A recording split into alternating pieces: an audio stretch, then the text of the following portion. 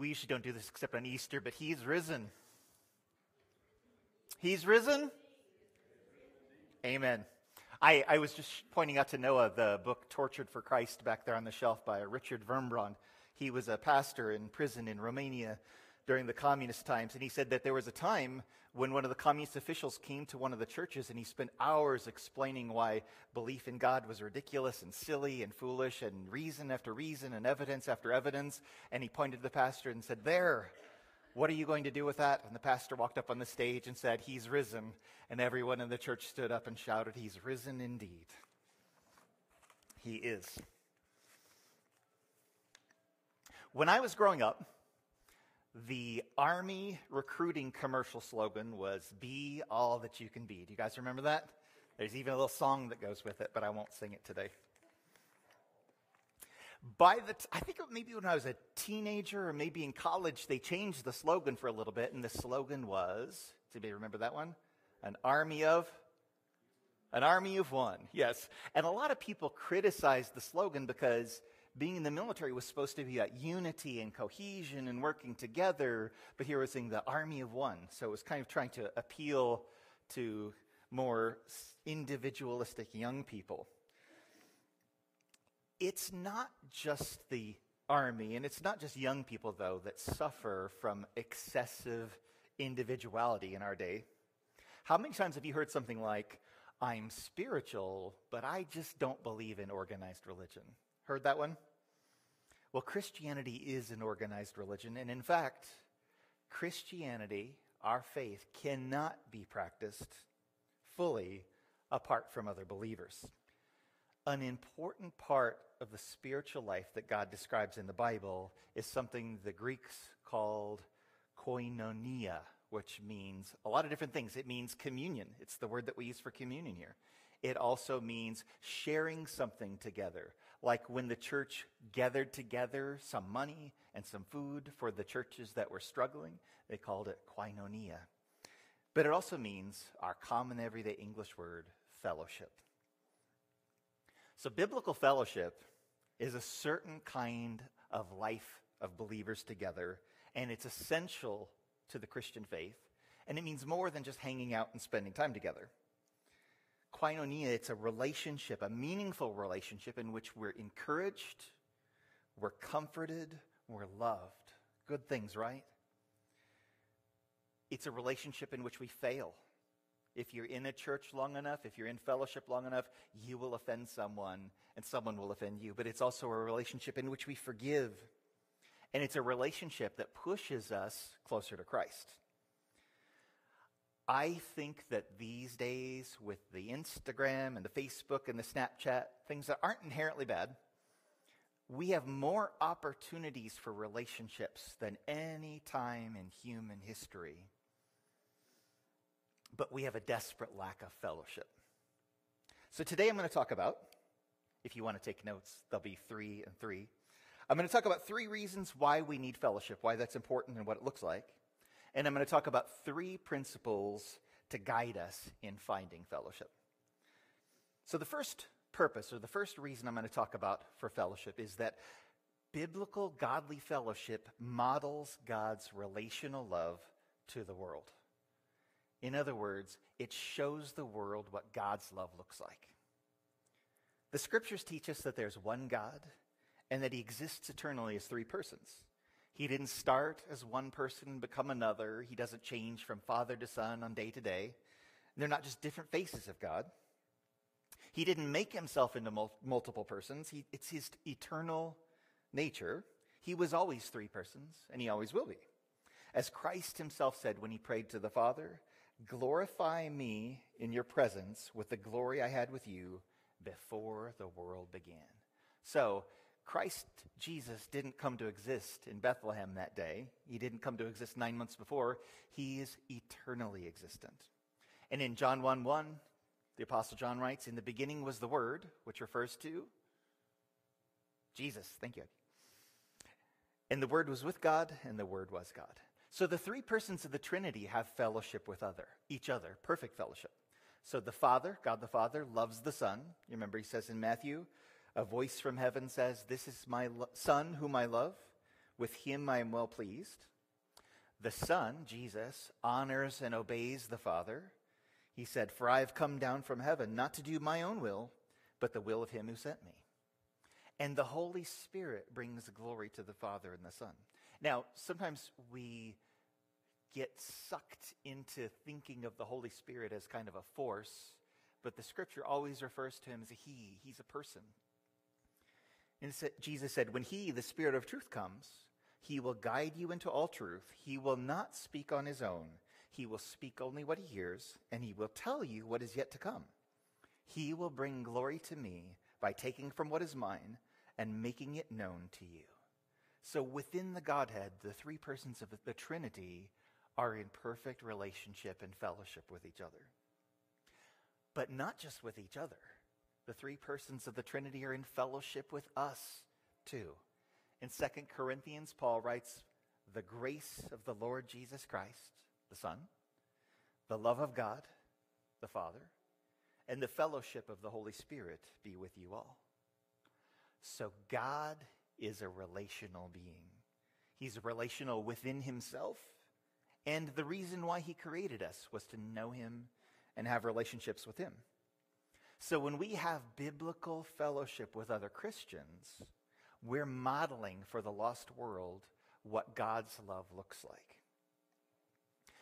Marriage is another form of this kind of relationship. In a husband and wife relationship, when it's the way it's supposed to be, God gives us opportunities to love, to honor, protect, to communicate, to forgive, and to be forgiven. So when we're in godly relationships with other people, we're doing those things as well. We're engaging in being and becoming the creatures that God created us to be. And we're modeling those relationships before the world. Do you guys know the song, "They'll Know We Are Christians"? It says, "We're one in the Spirit, we're one in the Lord. We pray that all unity may one day be restored. We'll walk with each other. We'll walk hand in hand. Together we'll spread the news that God is in our land. And they'll know we are Christians by our love." They'll know we're Christians by our love. So when we fellowship with each other, not just hanging out, but real biblical fellowship, we're modeling God's love in front of a lost world. A second purpose for biblical fellowship is to do the work of the church. Some things that God has told us to do, we can't do on our own. Not because we're not good enough, but because they require other believers. Baptism. You can't baptize yourself. You can't go off in a corner and baptize yourself because it's something we do in front of people. You can't pray together by yourself. You can't give to other people alone. You can't take communion alone. So it's clear that God created each of us to be in communion with other believers. Have you heard the expression, "There are no Lone Ranger Christians"? Yes? I looked on the internet and I find it quoted so many times, but I can't for the life of me find out who said it first. It can't predate the show, The Lone Ranger, though, can it? When I was a kid, I thought it was The Long Ranger, and I wasn't sure what that meant.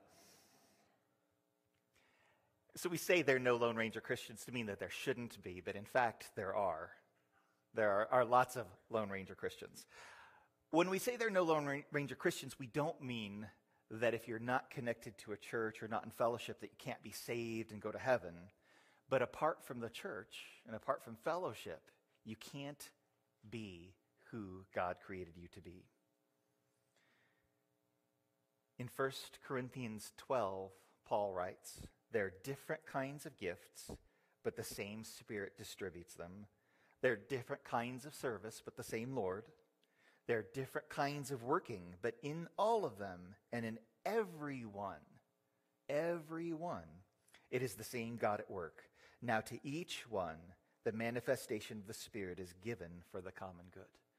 So God is not working through me. I hope he is, but he's not working through just me or just Ed and Abby when they're leading us in worship, or the gentlemen who lead the church, or the ladies who coordinate Bible study. He's not just working through those people. He is at work in every single member of the church. And for that work to happen, for the things to happen that God wants to happen, you have to be here. I have to be here. We have to be together. It requires living together. So yeah, it's possible for someone to say, I'm a Christian, but I don't belong to a church, just the same way it's possible to say, I have a car, but it only has two wheels. It's still a car, but it's not going to do the things that it was created to do. And I'm sure everybody here in church probably agrees with that because you're here. So God wants us to be a part of a church, sure. But there are a lot of Christians living today, who attend church regularly, but without any kind of meaningful fellowship. In Colossians chapter 3, Paul writes, "Bear with each other and forgive whatever grievances you may have against one another. Forgive as the Lord forgave you." How can we forgive each other if we make certain that no one ever knows what our sins are? Yes, I'm a sinner, but make sure that no one knows what any of my sins are. Greek has one word that means the English two words, one another. It's allelon. It just means to each other. And the word appears again and again and again in the New Testament because we're instructed to do things to one another. John 13 says that we should love one another. Romans 14 says that we should edify one another, like teach, like give each other advice and wisdom, godly wisdom. We should admonish one another. Romans 15. That means sometimes I, sometimes you need somebody to tell us, hey, stop doing that. Or that thing you're supposed to be doing that you're not, start doing it. Serve one another. Galatians 5. Comfort one another. 1 Thessalonians 4. Bear each other's burdens. Galatians 6. How can we do any of these things if we don't have any genuine relationships with other Christians? How can the world see God's power at work if they never know the things that God is doing in our lives?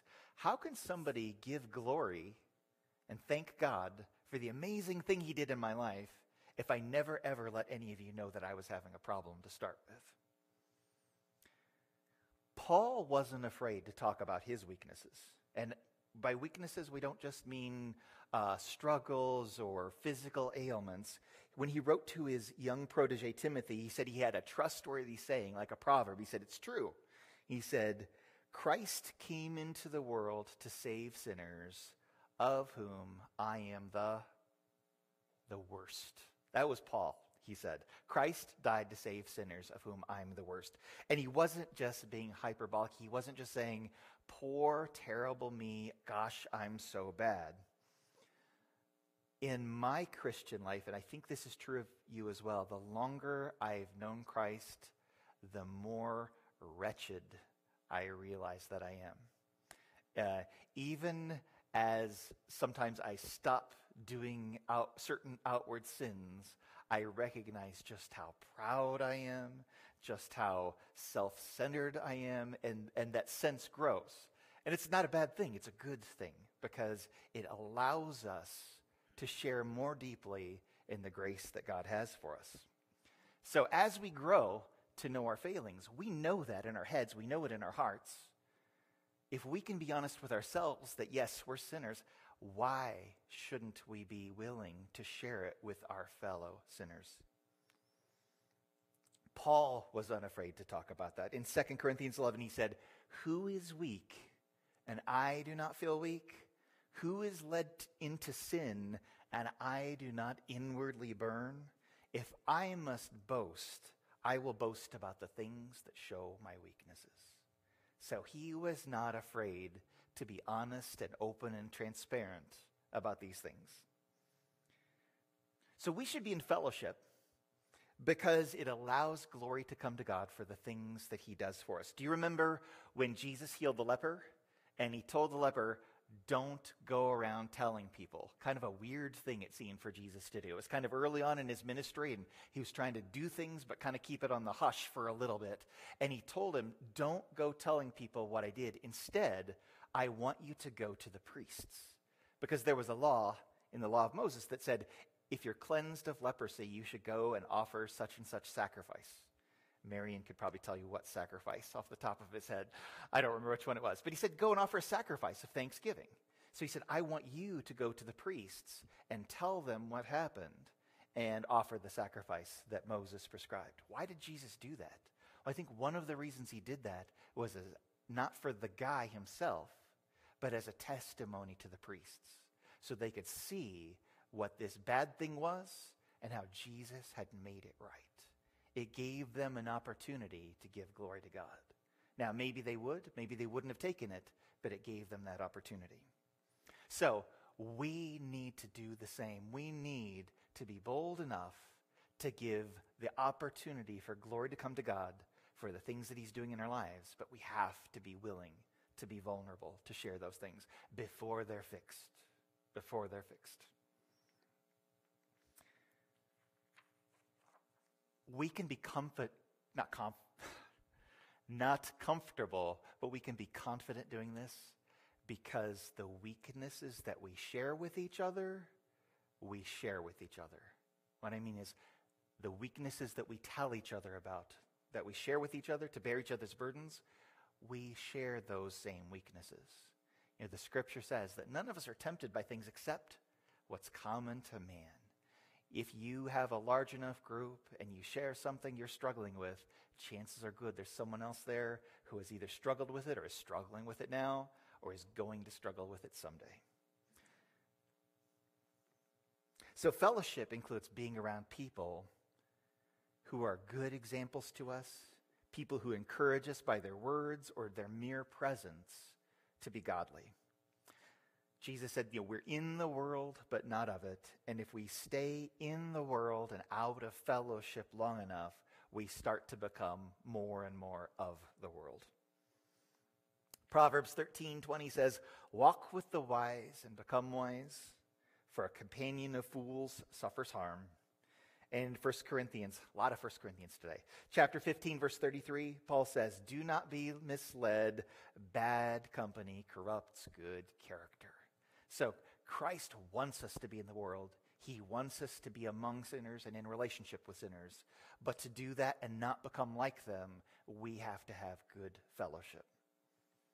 So we can't do the work of Christ if we're not in a church, but we can't do it either if we're in a church, come to a church regularly, but we don't have genuine fellowship with other members of the body. So that second reason is we need fellowship because you can't have the Christian life apart from it. You can't do the things God has asked you to do or be the person God wants you to be apart from genuine relationships. A third reason for genuine biblical fellowship is fellowship with one another creates fellowship with Christ himself. So we know we're supposed to stay close to Jesus, right? You know, I'm the vine, you're the branches. If anyone remains in me and I remain in him, we know that. We've heard it enough that we know it. We don't always do it, but we know that it's true, that we need to stay close to Jesus. But we can't say, I'm going to have fellowship with Christ, but not with my fellow believers. Again, I don't mean that someone who isn't in a church isn't a Christian. But someone who isn't connected to the church, someone who isn't in godly fellowship, is not living as a Christian. So our fellowship is with Christ, but not with Christ alone, but with the saints with whom we'll be spending eternity. So should we wait until eternity begins before we start having that fellowship? That's like saying, I'm saved now, but I'm going to wait till Jesus comes to work on my prayer life. Or I'm not going to worship until I get to heaven. Those are parts of the Christian life that begin now. This morning we took communion, koinonia. Communion is participation or sharing. It's relationship made into action with Christ, with God the Father, with the Holy Spirit, but also with our fellow brothers and sisters. Outside the sacrament of communion, when we have godly fellowship with each other, we're still participating in the communion with Christ. When we engage in the life and the purpose of the body of Christ, and fellowship is one of those purposes, we're engaged with Christ himself.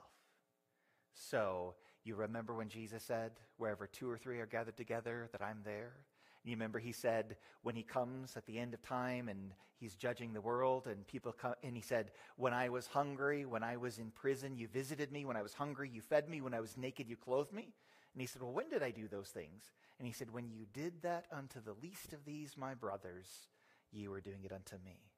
So when we share God's love with each other, when we bear each other's burdens, when we pray for each other, when we spend time together, we're doing the same for Christ. It's fellowship with him as well. So do you believe me that it's important? Okay, I can skip over point 5, 6, 7, 8, 9, 10 then. All right. I want to talk very briefly now about 3 principles about how to get into godly fellowship. And they're not going to be start a small group or make sure you have X number of friends or things like that. There, I'm sure, lots of good things that we can do to get into relationships with people. But I'm going to talk about kind of something a little bit different. The first thing I want to say about getting into godly fellowship, if you're not, or if you want more, is that godly fellowship doesn't happen by accident. Don't just sit around and wait and hope that it happens. We should be actively looking for people who want to go beyond social pleasantries. The hi, how are yous? How are you doing? Fine. You know, those are good things. Social pleasantries aren't bad, but they're only the first step of genuine relationships. A lot of you know I teach English to international students, and one of the things that we teach is like the hi, how are you role. You've probably done that if you've studied another language, like hola, ¿cómo estás? That kind of thing. Yes, all right, you're all familiar with that. Well, we teach that in English too. And so we teach everybody to say, hi, how are you? And the answer is good or fine. One of those two, or okay, are usually the answers. What does it mean when you say, how are you to somebody and they say fine? Does it mean anything? No. What it means is hi back to you. It doesn't mean anything at all. It's social, it's pleasant, and it's nice, but it doesn't mean that I'm really fine. So those are good things, but we have to get beyond those things if we want to have biblical fellowship. So we need to be looking for people who are interested in that, not just waiting around and hoping that someone pulls it out of us. It usually doesn't happen by accident. Sometimes it does, and that's nice, but it usually doesn't. I was at the community center the other day, and I ran into a guy that I'd known, 6, 7 years ago, and I was walking around the track because my knee hurts, so I can't run. I promise it's not because I'm lazy. And I hadn't seen him we weren't close.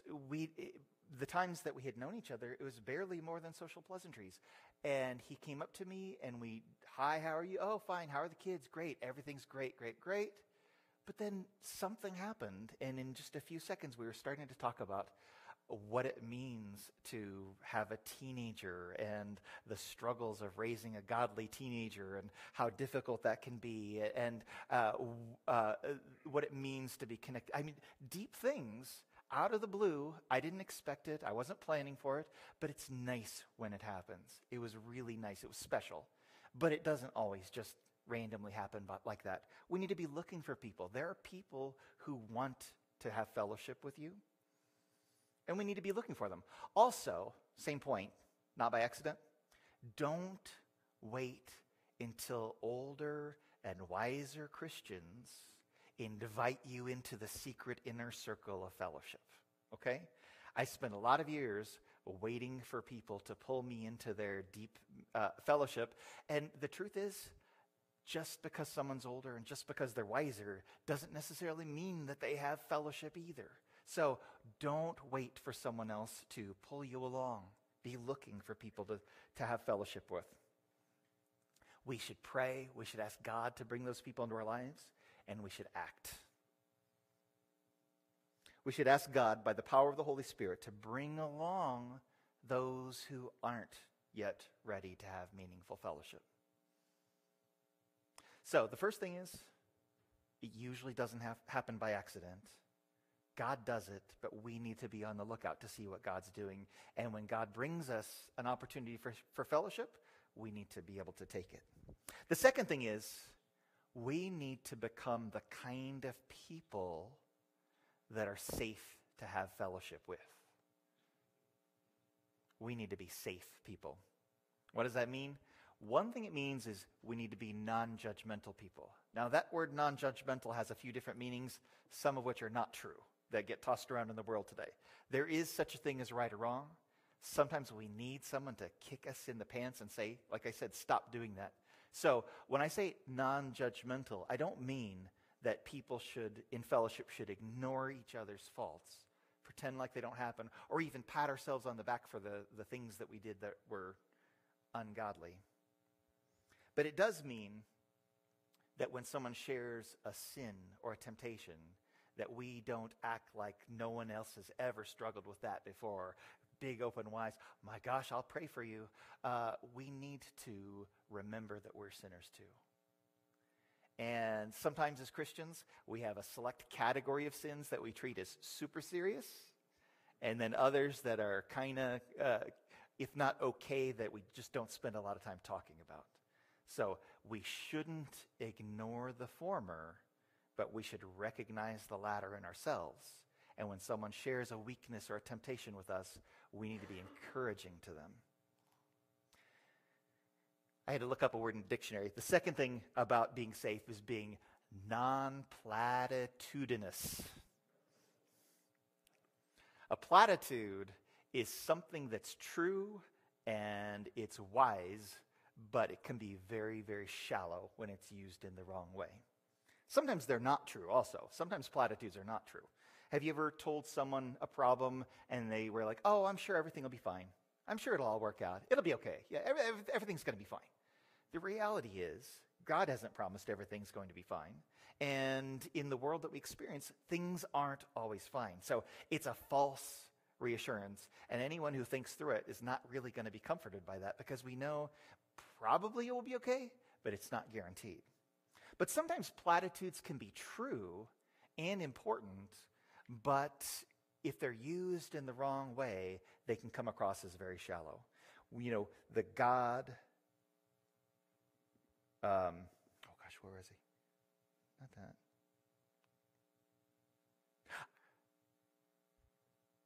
Oh gosh, I cannot think of the phrase I was going to use. You know, the idea that God will take everything that's bad and make something good out of it. Is there a phrase for that? I know there's a scripture, God works all things to... Okay, well, you got what I'm talking about. That's true, isn't it? God can take terrible things and make beautiful things out of them. He can take the difficulties and the tragedies we're experiencing in life and make beauty, edification. He can bring glory to himself through those things, and he can teach us. And honestly, that's one of the most important scriptural truths. But when someone's going through something difficult, when we say, God will work it all out, or God will bring something good for it, by itself, it may not be some kind of super meaningful comfort. Sometimes we can use very, very true scriptural verses in a very, very cold and callous way. So we need to be non-platitudinous people, people who don't just spout platitudes and move on. Thirdly, when we're in godly fellowship, we need to be inadequate people. Now, we are inadequate people, but we need to recognize our inadequacy. When someone comes to you and they share something that's difficult, you don't have the answer. You might think you do, but you don't. There's only one person who has the answer, and who is that? God.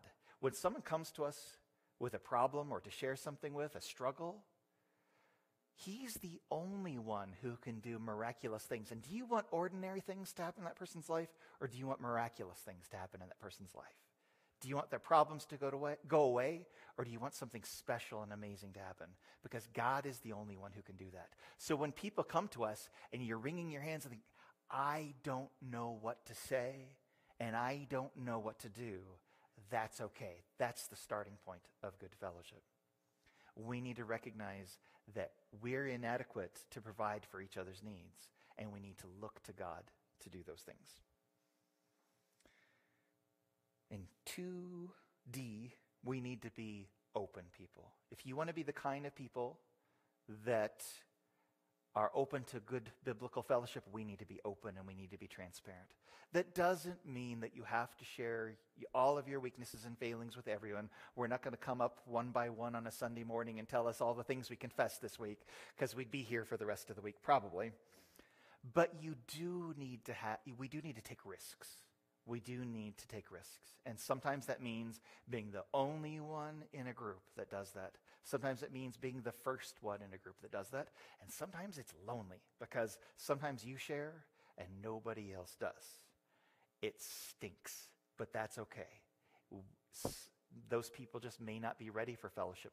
Maybe what you're doing and sharing with them is part of God's process of bringing those people along. But we need to be safe people. We need to be non-judgmental, non-platitudinous. We need to be broken and inadequate and recognize that. And we need to be open and vulnerable. So I said it doesn't happen by accident, and we have to be the kind of people that are open to fellowship. The third thing I want to say is, and last, is that for biblical fellowship to happen, we need to spend time together. Do you remember the expression, it's not quantity, it's quality time? Have you heard that before? It was really directed mostly towards parents. I think a lot of it was directed towards divorced parents who have a difficulty spending as much time with their kids as they would like, and it was intended to reassure. And the saying went, well, as long as you make the times you spend with your kids meaningful, it doesn't matter how much time you spend with them. And it's not just for divorced families, it's for busy parents too. It's probably a good warning to myself, people who have lots of jobs, things like that. The truth is, quality of course matters, but quantity matters too. And very often you don't get quality without quantity. You know, when you're spending time with your kids, you decide today's going to be a special day and everything's going to be really meaningful and we're really going to enjoy it, and kids just don't always cooperate. Things just happen sometimes. So we can't always manufacture quality time. Sometimes it just happens, and to get that, we need to be spending quantity time too. Now, I'm not saying that to make you parents feel guilty, because there's a limit beyond a point at which your kids are going to be okay. So it's okay to do things. It's okay to spend some time without your kids. But my point is, quantity does matter, not just with your relationships with your kids, but relationships within the body of Christ.